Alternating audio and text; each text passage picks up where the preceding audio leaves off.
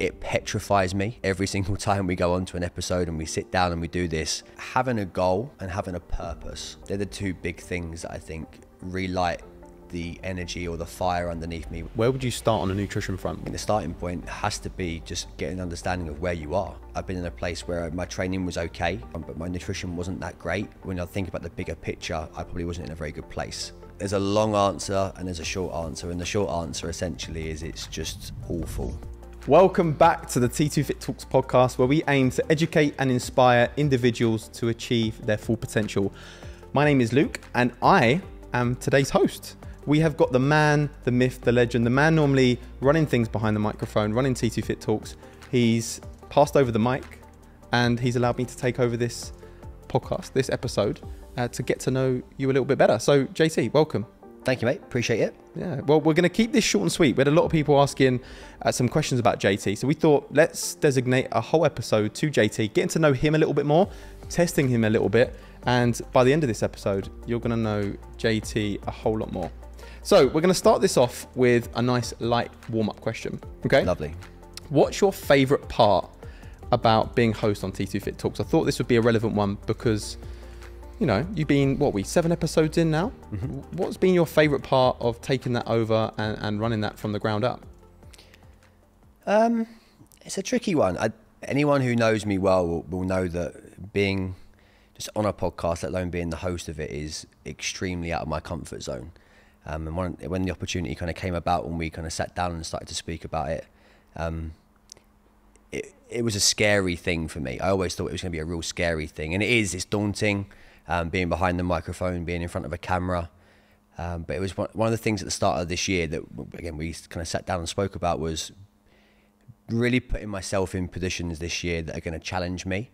So I think that's going to be the biggest thing. That's my biggest kind of takeaway and enjoyment is, although it petrifies me every single time we go onto an episode and we sit down and we do this, it's the sense of kind of achievement of overcoming that, being out of my comfort zone, which, like I say, was one of the big kind of things this year. Was my big goal, be in uncomfortable situations more often, but almost intentionally putting myself there. So every time that we set one of these podcasts up, it is an uncomfortable situation for me. Yeah. And it's learning to kind of ways to cope with that and get better at it. So there's a big self-development side. Yeah. But also it's good to probably further my knowledge on certain subjects and areas as well. So again, pre and postnatal as an example, I've got a rough idea about that kind of stuff, but when you're hosting a podcast on it, you've got to know that a bit more inside out and, you know, think about the questions and the details around it. So it's an opportunity for me to go away and delve a little bit deeper into certain subjects, which is great. So it's an opportunity for me to learn on the actual subject side, but there's a real big kind of personal development thing there about being in uncomfortable situations more often intentionally. I love that. I won't ask you what your favorite episode has been, but there is another question here around podcasts. So while we're on the topic of podcasts, someone has asked, what podcast does JT listen to? In brackets, he's so good at them, by the way. Well, firstly, appreciate that. I don't listen to loads of podcasts, and I really wish I did. It's just prioritizing it more and more and kind of getting out. I saying that, I actually did listen to one this morning. I listened to Chris Williamson podcast with Alex Hormozy on, which is a really, really good episode. But yeah, the podcast initially for me came about in the form of a Joe Rogan podcast, which I think probably a lot of people did. And I think David Goggins was probably the first one that I listened to. On Joe Rogan, yeah.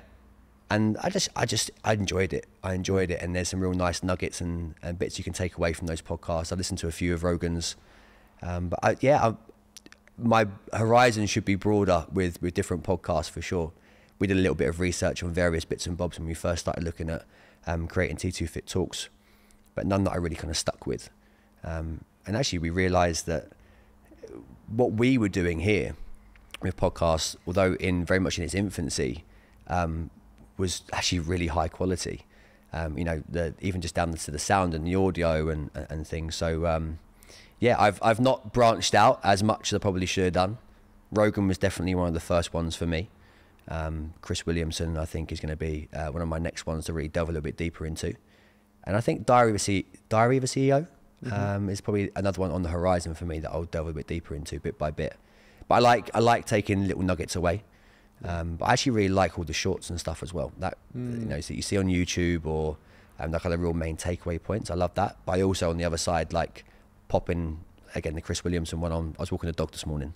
Went into the ears, dog walk, nice and easy. It was on in the car on the way here. I need to start doing that a bit more. But yeah, so probably not as extensive on the knowledge side of that as it probably should be, but they're my main ones. Love it, love it. So obviously you've been in the health and fitness industry for, was it over a decade now? So kind of, mate. Make you feel old, but don't. Someone's asked, can you share a story that is embedded in your memory of a particular client's journey / transformation? Whether it's here, whether it's previous experiences at other gyms, can you think back to a time when, something's really sat with you with a transformation you've had? I think there's actually two. There's two that really jump out to me. Back when I first started at Virgin Active over in Bromley, that was it was my first PT role. And they probably just stick out because I was very much in my infancy of doing that as a job. And then I remember I had one client, it's quite a young fella, guy, his name was Ben. And he came to me and he was the first client that I had who fully trusted everything that I said. Like if I'd said to him, Ben, go and like jump around in the corner for 15 minutes, this guy would have done it for sure. I didn't do that, but he would have done it. Yeah. And that was amazing to have someone who really, really trusts what you're saying and what you're about. And off the back of that, he had a fantastic transformation. He lost a load of weight. He got really strong. He changed his whole lifestyle. And I didn't actually realize until about maybe 6 months into actually training with him, and I was training with him for about a year, that his main goal of getting into the gym and then actually starting some PT was he basically wanted to try and find a girlfriend. Wow. That was his big thing. And I was like, okay, that's amazing. I wish I'd known that kind of sooner. But you could see his confidence growing as he was more consistent with his training, as he saw the results more and more. His confidence went through the roof. And the reason that it kind of stuck was for a few reasons. Again, it was someone really trusting me for probably the first time in that job role, really seeing the evidence of that work being put into place. But actually now long term, the girlfriend that he now has married and has a kid with. Wow. So kind of seeing that right from the word go all the way through to seeing him on Instagram or Facebook post up a picture with that girlfriend that he got. That was really, powerful. Really rewarding, just being part of that. So that was one thing. And the other one actually was the second client I ever had. And it was, I really remember it probably for the wrong reasons. And she was a really tricky client, a really, really tricky client. And it was more around the fact that in those early stages, I didn't have the tools to help her as I should have done, if you see what I mean. I wish I had something else to give her. It wasn't the fact that we were doing things wrong on the gym floor or anything like that. There was nutritional advice and guidance, but actually I think she needed more than that. She needed more of a buy-in. And for me, it was, I guess, not clarity, but an understanding that there was a bit of a hole in what I could offer as a coach and as a trainer that I needed to fix. But I think it's one of those things at the same time that only comes with time in that job role and learning more, but also just my mindset being a bit different. I've mentioned a number of times to different people in various platforms that I was quite militant as a PT when I first started, and I probably didn't give her enough time and respect that maybe I should have done, because it was like, well, you're not coming in and hitting this hard and there's no blood, sweat, tears, like what's going on? Actually, but probably what she needed was more of the emotional side, and she needed probably a conversation, a chat, offload, understand more about what's going on from a kind of personal standpoint, home life. I didn't have those tools in my kind of toolbox at the time. So there was a real positive side to that. But then the negative, I guess, side is understanding and appreciating that there was way more to being a coach and a trainer than the skills I had at the time. Yeah, yeah. And how old were you at this point? It's a very good point. 21.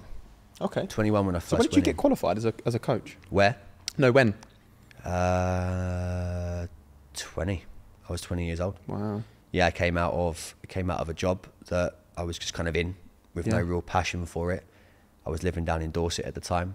That kind of came to an end, and I was like, I need to find something else. And a really good friend of mine, Scott, had just kind of started his training to be a PT, and he was like, "Why are you not doing this? That you'd be perfect for this." And trusting a good friend, I kind of like threw myself into it, and I was like, right, let's just get cracking. Yeah.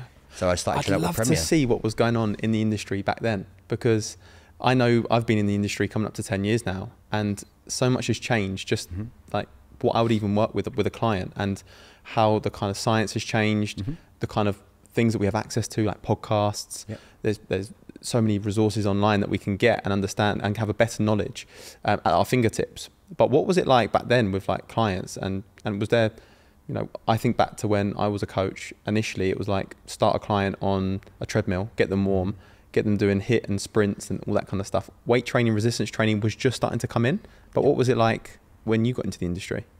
I think very much the same. Like when you're training up, you very much kind of go through a checklist and a tick box of things that you must do. So there must be a pulse raiser. Like you say, it's probably going to be on a treadmill for 5 minutes. It's going to increase the intensity. You do a little bit of mobility or whatever if you were lucky, and you kind of go into your first exercise. It's going to be fixed resistance or whatever it is. So initially it was like that. However, because I'd been in kind of a rugby background, I'd had exposure to different kind of, I guess, training methods and modalities. I had a little bit more in my toolbox that I could use, that word kind of functional type stuff, and I had the use of kettlebells and a bit more body weight type stuff. I had a slightly better understanding of mobility and things like that. So I could draw on that a little bit. But when I think back to my course, it was, you know, less about, I guess, quality of the movement and periodization and program design and progression, all those kind of things. It was very much of, I actually remember one of the tasks, one of the assessments that we had, there was like a 2 meter by 2 meter square on the floor. And we had a Bosu ball, maybe a Viper or something like that at the time. And it was like, you got to design a 15 or 20 minute session within a 2 by 2 box. And I was like, when I think back on it now, actually, it's like, that's insane. Yeah. It was actually quite a weirdly good one to do, because on a really packed gym floor at Virgin, I was going to say, they must have known COVID was coming. So, yeah.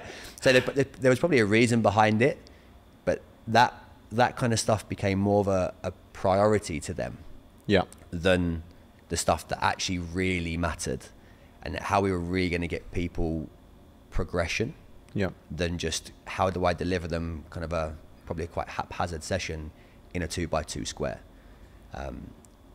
I wish there was more stuff, like you say, the podcasts and more self-development stuff around at the time. There wasn't that much. Yeah, you're relying more on the people around you, right, to level you up, or courses. But even then, like, it's very hard to kind of get your fingertips on that sort of stuff.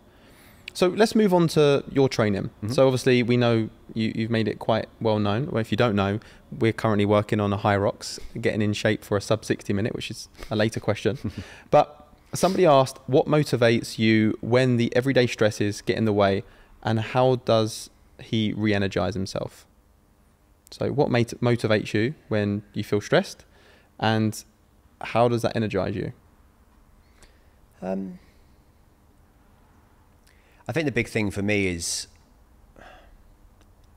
having a goal and having a purpose. They're the two big things that I think relight the energy or the fire underneath me when, you know, there's stressful times or days where I don't really feel like it. I'm someone who really enjoys having a deadline. A Hyrox is a perfect example. Knowing that November 25th there's going to be a Hyrox event and I need to make sure that I'm in decent shape for that. I like having that little bit of like a accountability, should we say, but also just a purpose. And it hasn't even got to be around training. Training is great. Again, the purpose of Hyrox is amazing. But understanding I have a purpose just in daily life, home life, work life, that kind of stuff is really powerful. And again, probably actually something that I've only really started to appreciate more since actually coming here just over a year ago. But I think I realized it now because I didn't realize it at the time, but looking back on it in previous job roles, I've just not had that purpose and things have fallen really flat. I've still had training goals and things, but actually when you haven't got it on kind of a personal development, as I said, or a career thing. Haven't got it there. Yeah. Yeah, I didn't know it at the time, but now I have those things in place. That's the kind of stuff that really lights a fire for me, big time. So it's a purpose, number one, knowing that I'm working towards something, both personally, you know, career-wise, whatever, and having a goal. High Rocks is a perfect example. I love it. I love it. So looking at another question here. So Shelley actually has asked, what is your training and background like on the physio side? She said that you're clearly knowledgeable, but she'd love to know more. Where does the whole kind of the physio element tie into what you're doing with the personal training side of things? So firstly, definitely not a physio. Just want to we need to make that very, very clear, because that word gets thrown around a lot. Yeah, definitely not a physio. I'm sure there'll be some legal thing or a complaint somewhere.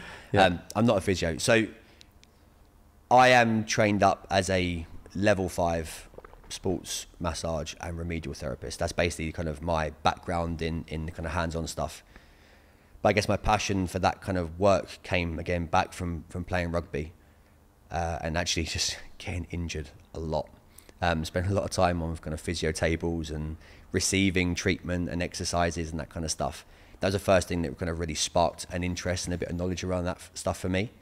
When I went to Virgin, and after we were just saying about not having, you know, really the best kind of introduction from an education standpoint going into to that role, I latched on to one of the PTs there, Trevor, who'd been there for probably about 10 years by this point. I think he's still there. Shout out, Trev. Yeah, cheers, Trev. But he shone out to me as someone who clearly just knew his stuff.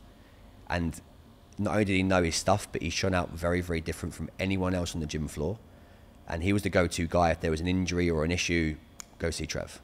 And I was like, okay, cool. Like, I have a little bit of an understanding and I guess an interest in the prehab rehabilitation side of things. This guy is doing it right in front of me. Like, I can see how different and the quality of his delivery with his clients versus some other people on the gym floor. I need to try and get as much knowledge out of this guy as I possibly can. So he was the first guy that I really just kind of latched onto and was like, I'm going to try and milk this for all I possibly can. And actually, the time that I spent at Virgin was worth it for meeting him alone. Yeah. Like, there's no doubt in my mind. But past that point, I then just kind of carried on. I was a PT, I trained, blah, blah, blah. I then joined Beowulf Training, so a personal training facility down in Purley at the time. And I was part of a group of trainers who were very, very good. There's about 8 of us down there. But again, there was no standout. I couldn't stand out from anyone because the level was so good. I'd gone from a place at Virgin where I probably stood out a little bit because of the quality that I had to somewhere where I was just surrounded by PTs at the top of their game, essentially. So I was like, I need something else to really make me stand out and make this probably more enjoyable experience for me as well. And that's where I went down the massage route, and spent just over 1.5 years basically delving into anatomy and physiology, working more with kind of hands-on stuff with the massage, and actually got to a point where I was then asked to go back and train up to be a tutor. So I actually then taught that course for a little while. And when you start, again, teaching that kind of stuff, you really need to delve a little bit deeper and do some kind of self-learning around the body and what it does. Yeah. So it was a kind of a career thing, but also just a bit of I guess a passion. Yeah. And you can see you're very passionate about it. How's it helped as you in a career? Like, how's it helped with you working with individuals? It must have helped on the gym floor massively. Yeah, it has. It has, but it's a really tricky one because you need to. I found that the people that I was working with initially almost didn't fit the what's the word I'm looking for? The framework of them, the kind of where I wanted to go, if that makes sense. Yeah. So I almost needed to find the clients who would really receive that information well. It's not the kind of person who just wants to come in, get beasted for 30, 45 minutes and then leave. So I had to kind of be in the right places around the right people that were going to really benefit from the kind of stuff that I wanted to go into, if that makes sense. Yeah. So where I was going with that is it's almost then been a bit of a blessing and a curse. It's great to be able to apply that and see it, but then you really start to see things and you almost start to then overthink or overprogram and sometimes give or try and give too much information. You know, you've got someone's shoulder blade who's winging, and then you want to kind of fix that shoulder blade winging in a limited one session space or of whatever, time, and you just can't do that. And it's just not necessary. So it's been a blessing and a curse, but definitely when directed right, in the right kind of settings, around the right people, definitely a blessing. Yeah, love that, man. So there's a couple of questions, and I think this is going to really help these individuals. 2 or 3 questions around, obviously, somebody who's taken action on their health and fitness, and they want a little bit more clarity on, a little bit on training and nutrition. So one of the questions here is, what's more important, focusing on your training or focusing on your nutrition? Where would you start with that? Cool, that's tricky. The magic question, isn't it? I would say nutrition. I think nutrition over the two. And the reason I say that is I've been a few times, I've been in a place where my training was okay. I was quite consistent with my training. I was, you know, doing what I needed to do on the training front, but my nutrition wasn't that great. But actually, when I think about the bigger picture, I probably wasn't in a very good place. I was low on energy, low on motivation. I was still making the sessions happen. My productivity wasn't that good in a workplace. I probably wasn't a particularly nice person to be around at times, quite stressed, and like I say, just, you know, just low on energy, and there was no fire, basically. But I've also had it the other way when nutrition has been my main focal point, and it levels everything up. The clarity's better, output, productivity at work is better. I'm a nicer person to be around at home, and obviously has a positive impact on your training anyway. And not just the output in the session, but the recovery side of that as well. Yeah. So I think as a well-rounded kind of approach, the nutrition is definitely the priority, or the thing that stands out more over the training. And where would you start with that? Let's say somebody wanted to build some strength, lose some body fat. Where would you start on the nutrition front? Would it be just looking at some simple portion sizes on a day-to-day, 3 meals a day, tracking macros and calories? Where would you start? I think the starting point has to be just getting an understanding of where you are. Whether it be, you know, tracking through an app or writing things down, just having an understanding of where you currently are is the first thing, and can be extremely beneficial, and it can hit quite hard sometimes. I've had a number of people do food diaries for me in the past or whatever, and they're like, wow, when I actually wrote this down, I had no idea that this is what I was taking on or what I was consuming, or like I say, the portion sizes.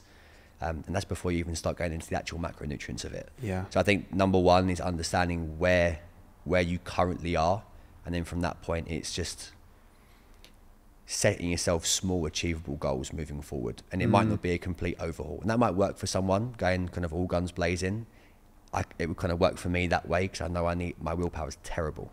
Yeah. So I know that I need to be like, boom, all or nothing. Yeah. But I would say for most people, it's just work on the one thing. So when you know where you are, it's like, can I just work on my protein content, or my intake, I should say, to start with. And when I get that really consistent, what's my next thing? Yeah. Yeah, I love that. It's an interesting one, because I think a lot of people identify that they've got a gap with their training, but don't always necessarily identify that they've got a problem with their nutrition. Mm-hmm. So oftentimes when I speak to a lot of people who join the gym here, they know that they need to train, they know that they need to move, they need a coach, they need support, accountability, guidance, and a program to follow. But oftentimes they won't identify that there is a big issue with their food. Mm-hmm. And like you said, until you write it down, until you actually look at what you're having, a lot of the time you can just skip over things that you didn't think were either that bad, or you didn't even realize you ate. It's just habit. Yeah. You know, eating the amount of people I speak to say that they eat the kids' food when they don't eat it all. Even some coaches, I'm not going to say names, mate, but 100%. The thing is, Cass, if you're watching, this stuff creeps up on you. Yeah. I actually recently had a conversation with some of the coaches upstairs, and I've over the last, I don't know, probably 2 months, actually for the first time in a very long time, I've actually tracked my food, like to the. How's that been? It's been very eye-opening, and I'm someone who knows about this stuff. Because you thought you weren't eating that bad, and then you've tracked and gone, wow. Not because I was obviously with the prep for High Rocks, I knew that with my training being as it is at the moment, I knew that the nutrition side needs to be on point to fuel that, to recover from that, but also just to shift some timber. I knew that I needed to be on point. So it's more from a, I guess, accountability standpoint more than anything else. But actually, now looking at it, the biggest takeaway has been just understanding about really what I was putting in. Yeah. And I'd clearly got into some bad habits. So I tracked like week 1, week 2, I tracked a bowl of granola. And I'm not sure if I told you this. A bowl of granola. I can imagine. And I weighed it out, had the scales there, the whole 9 yards, thinking, okay, a bowl of granola can't be too bad. This is like, I don't know, 10 p.m. 30 grams as recommended on the back. I looked on the thing and I was like, well, that can't be right. Yeah. So anyway, I put in what I would normally put in. Just eyeballed it. This is what I would normally pour myself. So the granola went in, logged that, looked at the milk, put that in, weighed it out, the whole 9 yards. I think I definitely put yogurt on it as well. And then I went in, put the old Biscoff on top. I was like, little treat. I've got a healthy bowl of granola here. Yeah. Bit of yogurt on there, it'd be fine. I can treat myself to some of the Biscoff. I totaled it up. This bowl of granola was over 1,000 calories. Wow. 1,000 calories. And you think you're eating something healthy? Yogurt, Completely. Granola, maybe a little bit naughty with the Biscoff, but yeah. But I was teaspoon. allowed to treat myself with a Biscoff for having something that actually was quite, quote unquote, healthy for me and pretty low calorie at that time of an evening before getting up early in the morning. So the portion size thing is huge. Yeah.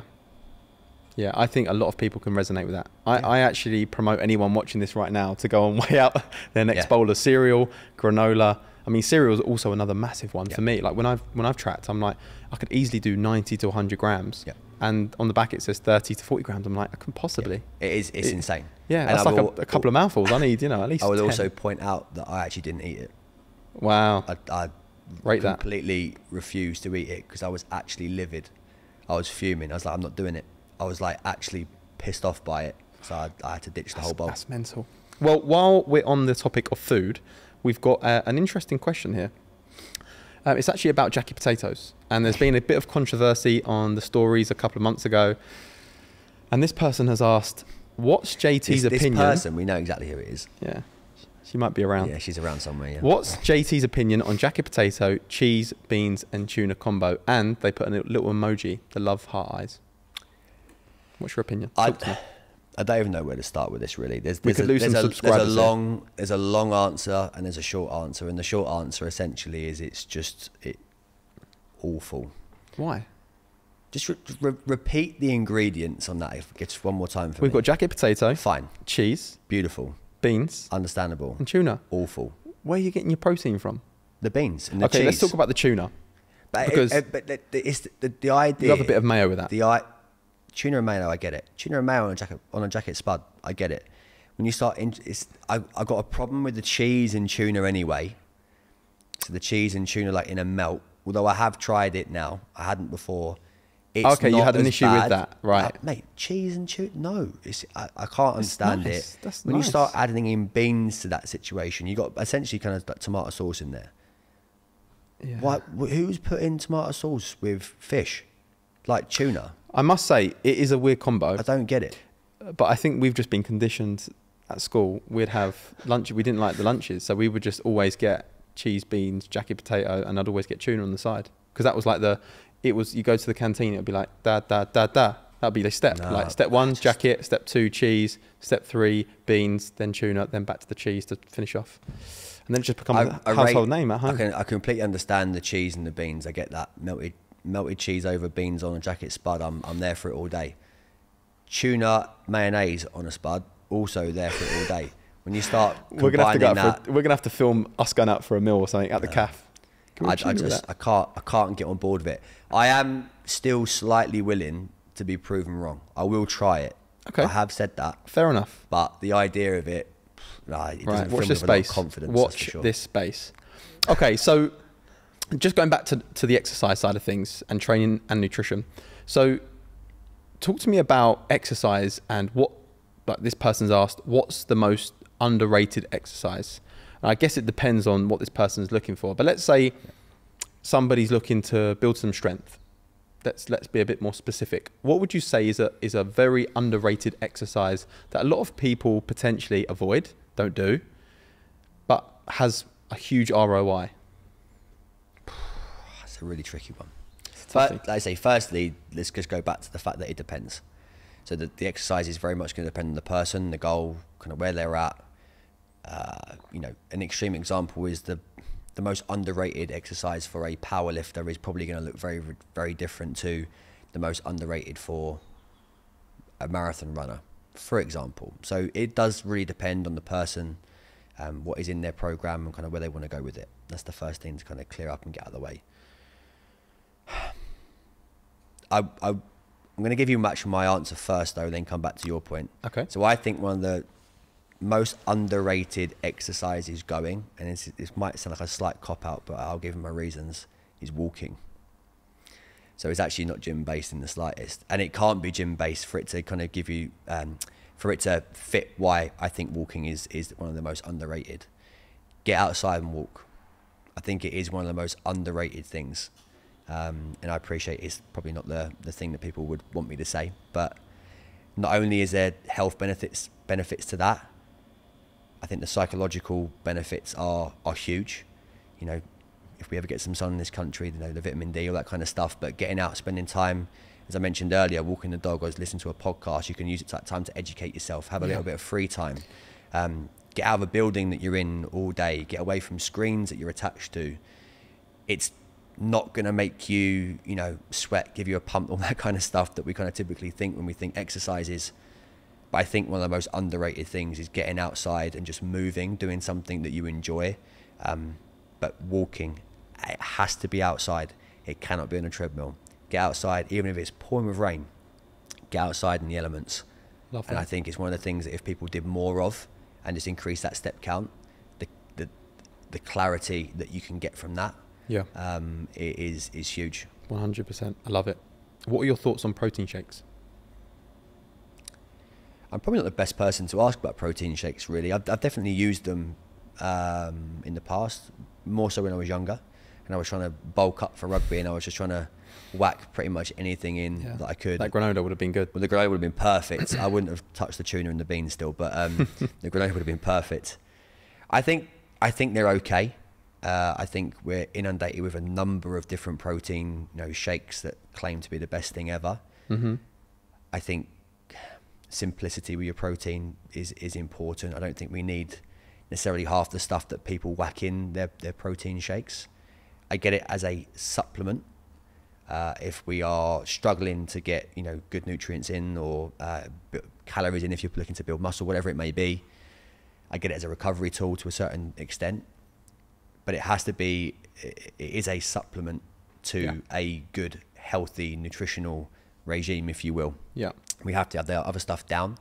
And if you can get what you need from food and from good quality food, then I don't see the need to have the protein shakes. If you're really struggling time-wise, on the move, whatever, or you're struggling to get the calories in if you needed it, or the protein content, then I think they have their place. Love it. Great answer. Okay, so let's move on to a lighter topic. Let's talk about socks. A lot of people here are curious about the socks. Somebody asked, this is the first question actually on the Q&A, what's with the odd socks? Yeah. First, I need to clarify that they're not odd. Okay. So they're not odd. That's a pair, yeah? Because odd sounds like it's a mistake. Right. So this is important then. This is an important question. It's actually quite good we clear this up. So I think the pair of socks that they're referring to, because I actually had questions. I've had a number of questions actually on the gym floor about this. Yeah, were you in a rush this morning? Yeah, pretty much. The socks are meant to be that way. And they are a pair of Stance socks. Yeah. If Stance want to throw any, freebies this way, get the sponsor the going. pod. Yeah, sponsors. They're an American flag. They're stars and stripes. So one foot you have the stars, and the other one you have the stripes. Okay. I have the coloured version. I have the black and white version as well. So they're not odd. They are actually meant to be, and they're designed that way. It's not a mistake. Number one. So how big? This is another question. How big is his collection of Stance socks? It's not that extensive. In fact, I need to have a proper overhaul of the Stance collection for sure. It's got to be done sometimes. I think Christmas periods are good for that. Check the boxers, 100%. check the socks. I know for a fact I will get Stance socks for Christmas. Well, 100%. 100%. Love it.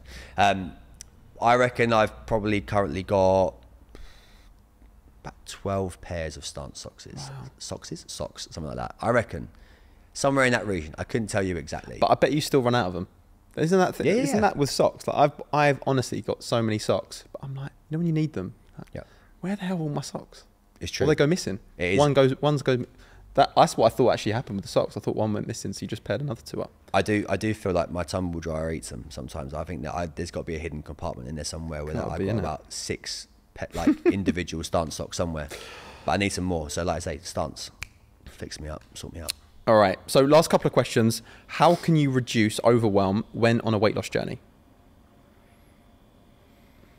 I think it's the same whether it's a weight loss journey or, you know, a weight gain journey, whatever it is, whatever the goal. I think it's number one, understanding where you currently are. And actually, we spoke about this a lot actually on Saturday at the summit. You got to really understand, number one, where you are. Number two, be really, really realistic about the obstacles that you face. And then off the back of that, try and figure out some real high quality solutions to those problems. And then set some very small, achievable goals and get the ball rolling. I think quite often, like I say, whether it's a weight loss goal, weight gain goal, whatever the goal may be, we make sometimes extremely harsh decisions. Sometimes they're not even our decisions that we've made ourselves and we're really invested in. Someone else has mentioned something and you're like, oh, okay, well, I guess I must pull my pants up and get moving. It's like, okay, this is something that I really want. My buy-in's very, very strong. And I'm going to go, this is where I currently am. So X, Y, Z. These are the problems or the challenges, the obstacles, the barriers that I'm going to face. Be really honest, be open and realistic with those. And then figure out, okay, I know I'm going to have these obstacles. What things can I do? What things can I put in place to help me overcome them?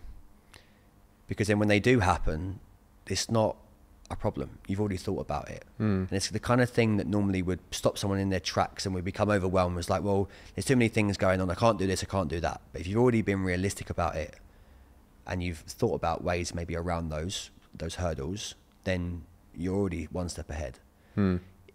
If your things are achievable and they're just small steps in the right direction, again, it's more achievable. So if you are, you have to hit the whole audible button pretty lively because something's come up.